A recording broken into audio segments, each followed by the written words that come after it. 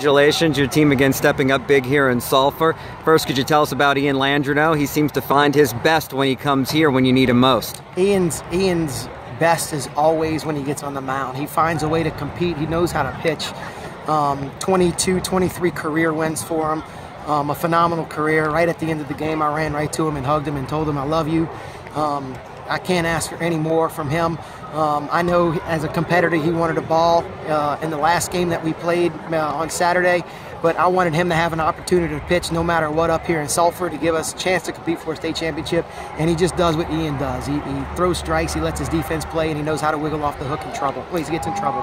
Just one of 11 seniors, the depth on this team, and we saw the depth of your lineup today, getting contributions from top to bottom. Just talk about the ability to constantly put pressure on teams at the plate and in the field. Yeah, you said it. Put pressure. That's kind of one of our trigger words. We want to apply pressure offensively and not give in to anything that they're doing, and we did a great job of that today, 1 through 9.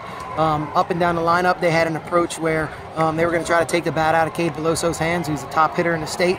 One of the top hitters in the country, and our lineup's good enough to make it hurt. I think Jay had a 3-hit game behind him. Logan had a big triple earlier in the game to get us going. Ian had a big 2 RBI hit for us late in the game, and that's what these guys do. They love each other, and they do a phenomenal job playing for each other. Now, St. Paul's and Catholic, one of the two you face off with on Saturday. You know you're going to get a quality opponent either way. Absolutely. We got to be ready to play our best on Saturday, no matter who the opponent is.